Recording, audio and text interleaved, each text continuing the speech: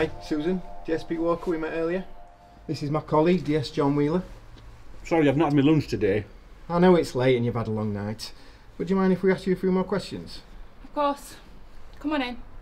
Do you want tea? Oh, yes, please. I'm gasping. So, Susan, you would have been in the swimming pool when the victim entered the changing room. Did you hear anything untoward? A struggle? A scream? No, but I would have been swimming at the time. It's difficult to make anything else out when your ears are full of water. Not to worry. The lifeguard didn't hear anything either. The victim was probably caught unaware. Killed from behind. Stabbed multiple times. Clinically. Clean. That's terrible. Why would somebody do such a thing? Look, I know you've already gone over this, but we just need to clarify a few things from your statement.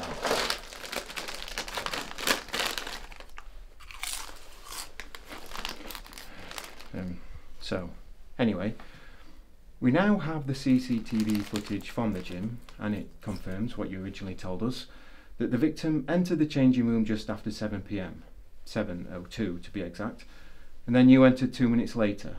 Shortly under a minute after that, you can be heard shouting for help. Now, this is crucial, Susan. Can you tell us what happened when you entered that changing room? I walked in through the door and went straight to my locker. That's when I heard the scuffle. The scuffle? Presumably the sound of the killer climbing out through the window. Did you investigate the sound of the scuffle? No, I didn't really think anything of it at the time. I just grabbed a towel and went to the back of the changing rooms, which is where the showers are. And that's when I saw her.